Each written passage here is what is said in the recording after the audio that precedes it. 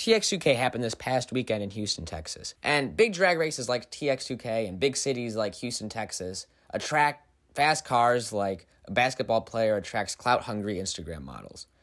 And with all these fast cars and they're often larger-than-life owners in the same city at the same time, there is bound to be at least a little bit of street racing. And TX2K has always been well known for the races that happen outside of the racetrack. And with a lot of locals that maybe don't necessarily participate in the actual racing, wanting to see how fast their clapped-out Mustangs and Camaros are compared to the $500,000-$600,000 GTRs and Lamborghinis that are being raced at TX2K this weekend. In response to this, the Houston Police Officers Union has gone crazy on Facebook, making all sorts of posts that are very similar in nature to what Wendy's would put on their Twitter, and making fun of these street racers and also kind of taunting them a little bit. And I discovered these through the 1320 Video Instagram page, and it's honestly kind of hilarious, these Facebook posts. And I was honestly kind of surprised, mostly because I don't really spend a whole lot of time on Facebook for obvious reasons, but also because I didn't really expect, I'm assuming, respectable union, no less, to be making fun of a bunch of street racers and their previously mentioned clapped-out Camaros and Mustangs. And the post that really stood out and was featured on 1320 Video's Instagram page was the one that they made, I think before the weekend really started, about the weather and the street racing that was bound to take place. And the post read something like, 69 degrees and a strong chance of no street racing. Make sure you have good tow points for the wreckers to come get your Mustangs, Camaros, Challengers, and Chargers out of the muddy ditches if you choose to be foolish with your bank's car tonight. And I just find it really funny for multiple reasons, not least of all that they knew enough about the street racers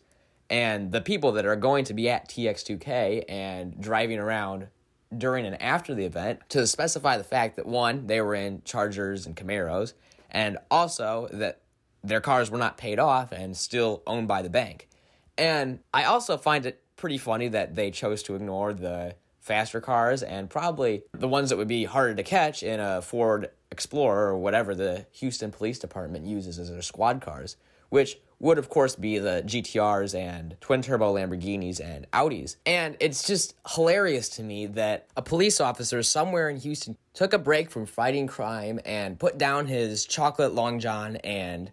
massive cup of coffee for long enough to write this Facebook post making fun of street racers and all the other Facebook posts that they have making fun of street racers. And, this is pretty much a third of their whole Facebook page, from what I've seen at least. And it's just amazing that there's, some official police officers union out there that takes it into their hands to not only fight the crime, but make fun of the criminals. And I guess maybe it's just the time we're living in with, these more official, institutions kind of taking it on more of an edgy role or just saying more out-of-pocket things on the internet. And, again, it's just wild to me that a bunch of police officers would, go this crazy about some 30-year-olds and ratty, clapped-out Fox body Mustangs with LSs and big turbos. And I have to wonder if this is just unique to Houston or if they're other police officer unions in other big cities like Chicago or New York or Los Angeles, all of which have really big street racing and takeover scenes. And I wonder if those unions are also making fun of the street racers and more specifically, the ones that get arrested. Anyways, thanks for watching this video, and if you enjoyed the more informal or short content, please make sure to